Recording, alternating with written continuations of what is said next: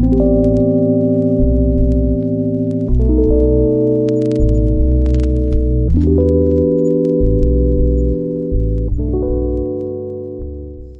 day and welcome to my YouTube channel. I am Arthur Francis Stephen. Today we're going to be dealing with confidence interval, otherwise called the confidence limit. For example, if you were to be carrying out an experiment on the, maybe say titration, you intend to carry 4, 5, 6 different experiments. And one of the variables seems to be far different from the other variables. Let's say you have 1.1, 1.2, 1.3, the other one now gives you 3.4, then the fifth one continues 1.5, 1.6. You realize that that one that gives you a higher variable, you will be confused as to whether you should maintain it or you should reject it. So the limit here, the confidence limit, now try to bring to our knowledge at what level should we reject a variable or at what level should we maintain a variable. So by so doing, we have two methods which we use to reject result. One, the confidence interval of the standard deviation and the true mean, which contain at 95.5% of the relevant result. Two, the Q-test at 90% confidence level and the rejection quotient. So the Q-test is what we're dealing with today, which falls within the range of 90 or 95 as the case may be, or as the questions will go. Then that we have our formula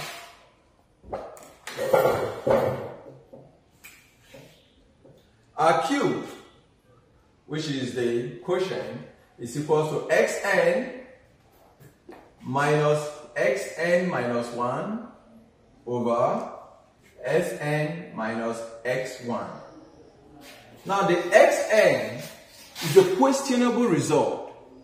That particular variable that seems to be too big is questionable. That is what it is. Minus xn minus 1 is the number of the questionable variable which you're dealing with. If the number to it, like the minus 1 from there, the next variable to it, if we're having 3, 4, 5, 9, okay, yes, 4. So this is questionable. So the xn minus 1 means take out one variable. If you take out 1, this is where you get to. So this becomes Sn minus the next variable to the questionable variable, which is 5, is what we take in here. Now, this is still our questionable variable minus our initial first variable, which is 1. And when we do that, we get our Q experimental. Then we'll compare the Q experimental with the Q critical from the statistical table which is given to all analytical chemists to be able to check which of the variable is larger. And we say when the Q critical is greater than Q experimental, we retain the questionable variable, which could be because of what? A random error, but then we retain it. But when the Q experimental is greater than the Q critical, we reject the variable. And so whatever ought to be done will be done without that questionable variable. Let's take a practical question here. Question number 1. The following set of measurements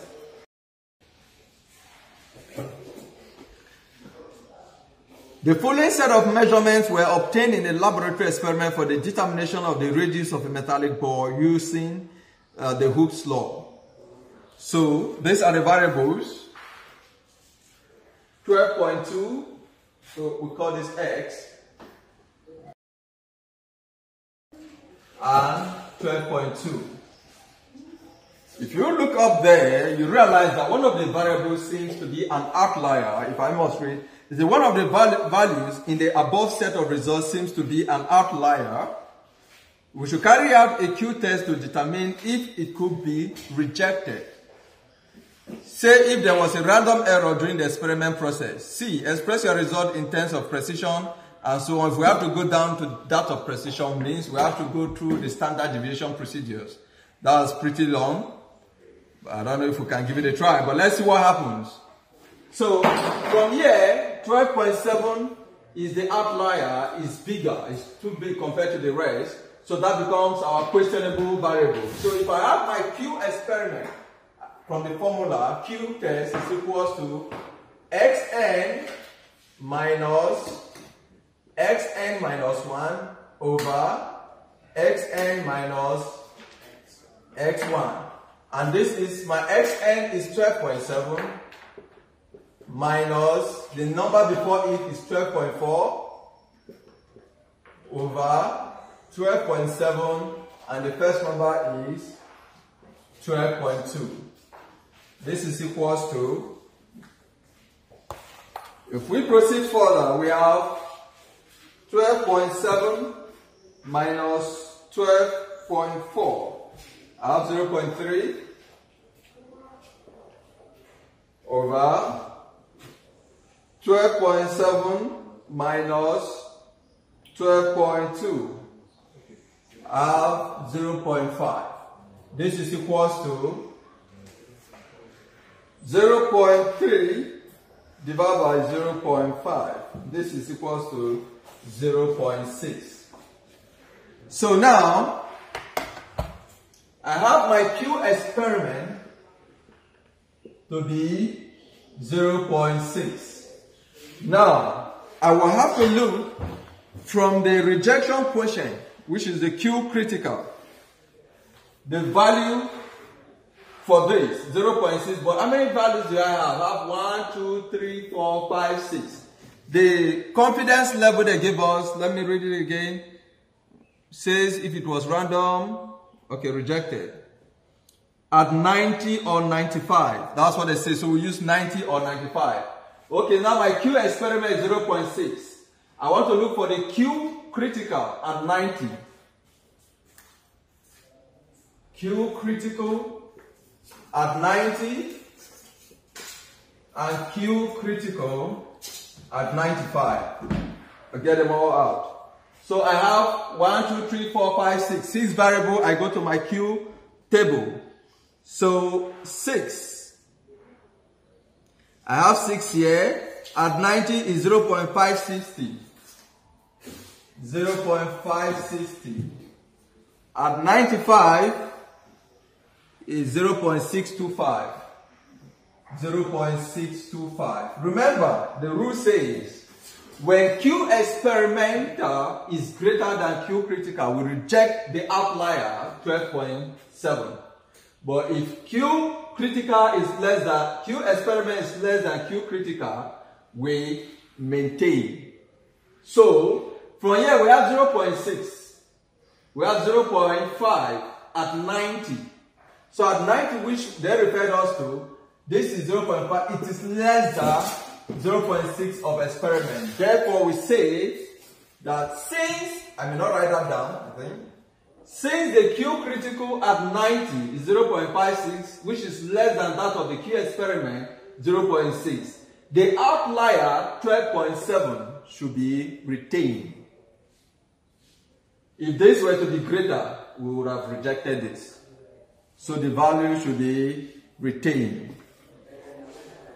Okay, let's take another question.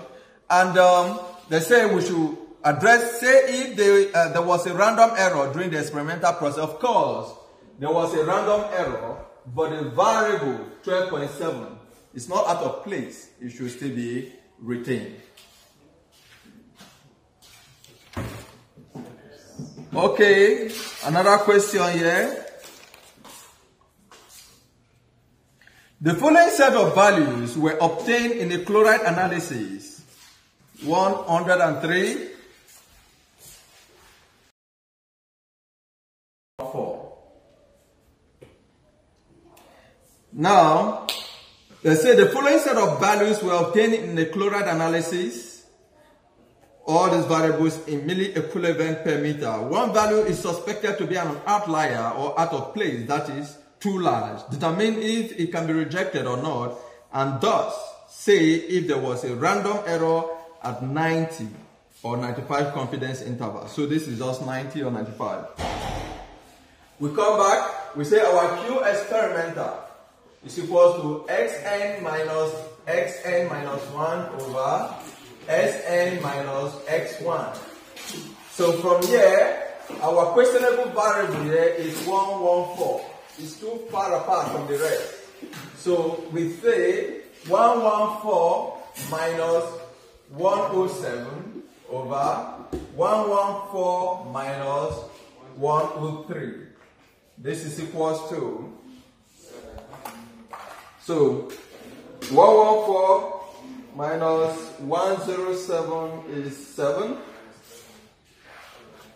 over 114 minus 103 is 11. Okay. And this is equals to 7 over 11 is 0.63, 0.6 approximately 4.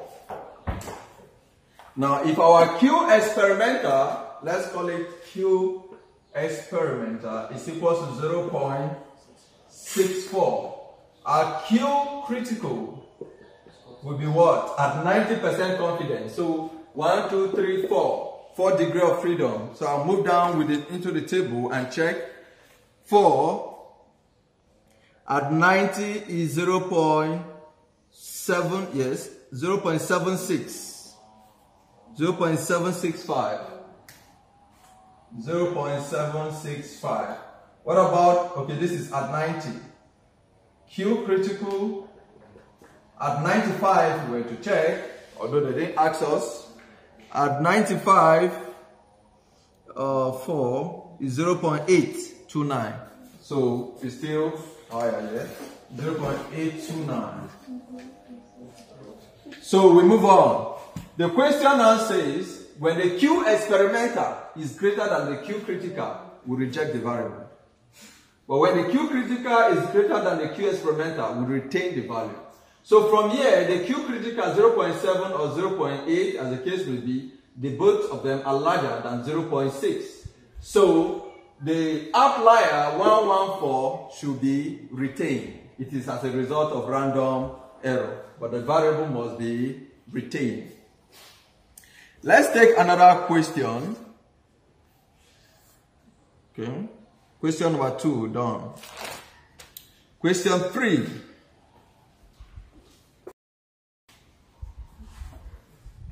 The following set of measurements were obtained in the analysis of nitrogen content of a soil sample from UNICA, University of Calabar Farm, for the control and monitoring of the application of fertilizer NPK. The variables are 2.2, 2.2, 2.3, X, 2.2. So from what we have there on the board, it's obvious that 2.7 is the outlier, it's too large. So we have to find out if we must retain at what confidence, where is it? Question 3, at 95 confidence interval. So let's go there. We have my Q experimental to be xn minus 1 over xn minus x1.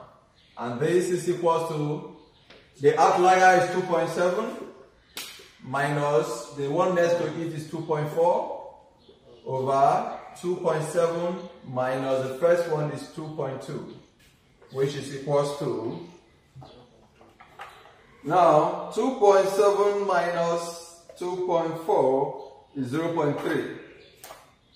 0.3 over 2.7 minus 2.2, 0.5. And this is 0.3 divided by 0.5 is equals to 0.6. Now, the Q experiment is 0.6. Q critical at 95 is equals to what? So I come down here again from this table. Now I have degree of freedom 1, 2, 3, 4, 5, 6, 7, 8. I move down to 8. I have at 95, I have 0.526. 0.526. For us to maintain or retain 2.7, it says that the Q critical must be greater than the Q experiment. But having seen that our Q experiment is greater than the Q critical, the variable 2.7 should be rejected because it is less than. And so we move on to the next question. So if you were to be carrying out your titrational question, and these are the variables you have gotten so far, and you've discovered that one of the variables seems to be, you'll be thinking, should I retain it or throw it? Then you have to apply your Q-test experiment to determine as to whether you should maintain or you should reject it. From what we have so far here is to be rejected. That is question number 3. Okay. Question 4. Consider the following set of results and determine if the outlier can be rejected at 95% confidence interval. Okay, this is very similar to what we just did again.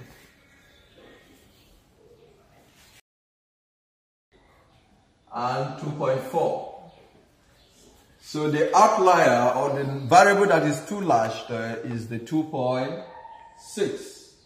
So I have my Q to be Sn minus 1 over Sn minus x1.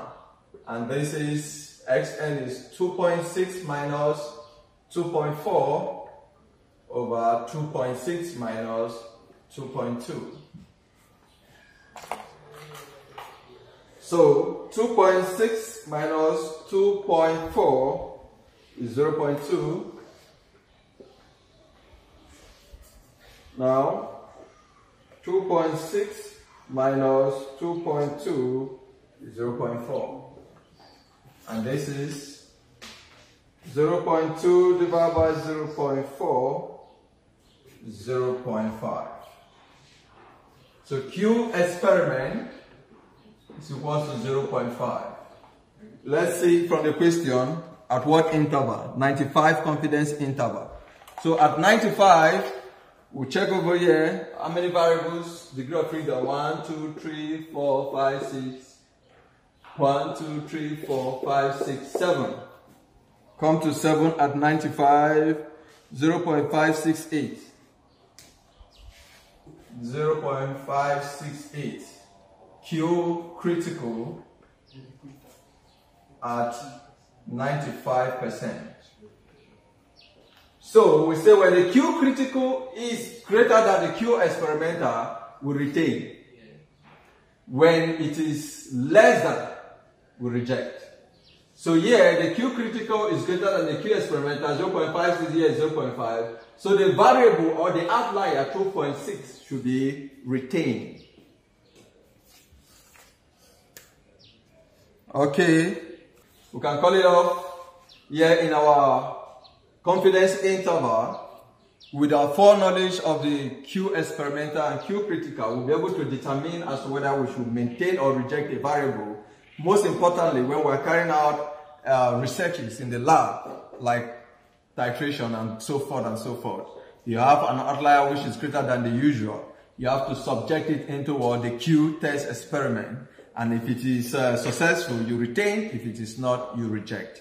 And we come to the end of the class. Thank you and have a nice day.